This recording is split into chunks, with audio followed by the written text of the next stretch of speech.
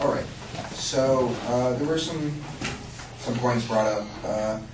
One of the things I'd like to mention that was kind of glossed over a little bit was this inequality, kind of the idea of the rich get richer and the poor get poorer. According to Robert H. Frank from New York Times, a flat tax would increase inequality by substantially reducing rates on the most prosperous households while increasing them on low and middle income households.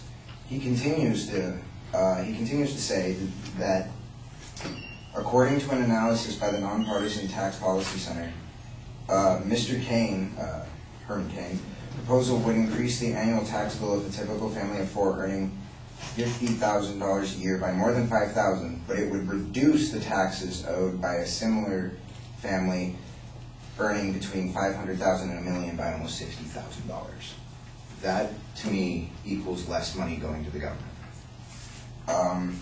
See, rich people just benefit.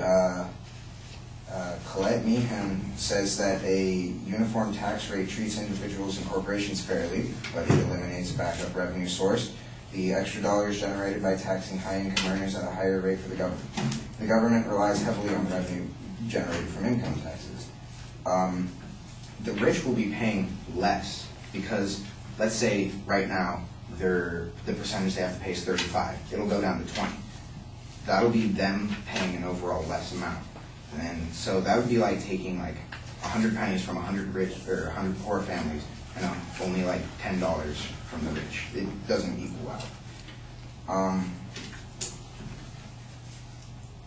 In respect to the European countries that have adopted the flat tax, many factors contribute to the growth of that nation. It is not solely reliant on the flat tax. That's not the only reason for their prosperity. And an interesting fact is the backers behind flat tax bills are usually the rich. So that just tells me a lot.